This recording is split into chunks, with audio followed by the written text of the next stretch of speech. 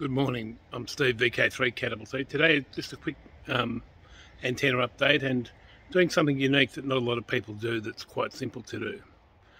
I've mounted my 6 metre beam onto the boom of my 4-element tri-band yagi. I'll just go through some of the basic principles of how this is done and why it was done. And yeah, it seems to work pretty good. So I've worked the States and Mexico from VK3 and quite a few JAs as well. Still in the finalising it, but set up and everything like that, but this works very good and yeah, it works well. I use the YU7 Echo Foxtrot 0606 design. Initially it was the 0605 design, 5 elements, then I moved it up to the 6 element. It fits there quite comfortably. So let's get onto the antenna. So this is the reflector of the tri-band. I haven't got the trap on the bottom because it's best been modified. And then we have the driven element there and the first director. Then we go to the second element of the tri-bander, and then we've got the second director and the third director, and I'll put the fourth director will go just in front of the other one there. So a couple of things to note that I've done with this setup, keeping it short and sweet, is I've mounted it further back on the boom than where the driven element is for the tri-bander. The tri-bander in question is a T34 from Ted Entrom in Australia, but similar to any of the high gain ones. Boom is 6.5 metres long, so that's why I could go for the bigger antenna.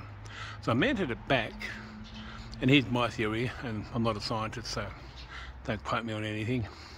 So driven elements there.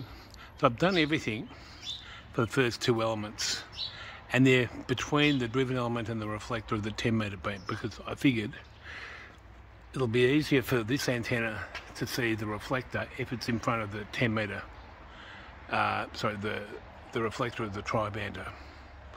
And so we've got the 3 elements there. Then we've got the rest of them go through quite well. Works really well, signal reports have been excellent. That's the mounting system that I'm using. Pretty simple in the feed point. It's just basically a coax choke and just using hydraulic line clamps to hold them in place, and away you go. It's not rocket science, just get your spacings right. And I'll just go around through from the other side. And this is it, and this is the feed point for the T43, which is actually about to be upgraded to a proper ballon that I've got. When I took down my step I wanted to have 6 metres still. And I wanted to have it on a separate boom, so I could actually go, if I went out, I could still be receiving FT8 and have a good idea of what's happening on 10 and 6 metres simultaneously, and you can do that this way. The other way you can do it is you can use a parasitic feed. Some people do that, but that shortens up the length of the antenna, because obviously here you've got your feed point so close, it's still got a lot of room, so you probably miss about 1.5 metres of boom length as well that could have been used. So separate feed line, made more coax, but I just think a better solution for so many reasons. And yeah, it seems to work well. So next time you're doing something like this, consider it. Putting a 6 metre antenna onto your tri-bander. Also saves when you've got a lot of space haven't got a lot of space on your pole, and it also gets rid of the problem that I found with interaction when they're there and they can actually see the other stuff in the other aluminium. This doesn't tend to see anything that's on the same boom, so it seems to be quite good like that. All right, yeah, any questions, put it in, but it's be good. SWR is fine, it's working, it's performing, and that's more than anything. And with 6 metres is going to open up in the next couple of this year, and next year it already has, so working into the States quite often, and it's winter time now, or at the start of winter, and so yeah, autumn actually. So yeah, and we're getting to the States and still getting to Mexico and Japan daily, or almost daily. A couple of guys worked into the Middle East, so they're very, very good things. And the more elements you can have on 6 metres, the better it is. They don't think you're going to be right with a 3 element or a 4 element yagi. You really need to be 5 or 6, and you want a game changer, go to 7. I've had a 7 element up, and it's another world.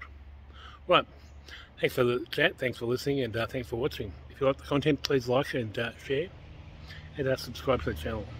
I know most of you are not subscribers, so please show me the love, and a subscription would be great. But also a like and comments down below. Tell me what you think. Have you tried this before? Did it work for you? And if you did do it before, did you use a passive element, or did you have a separate feed point altogether? All right, 7 threes and good DX, and we'll talk to you soon.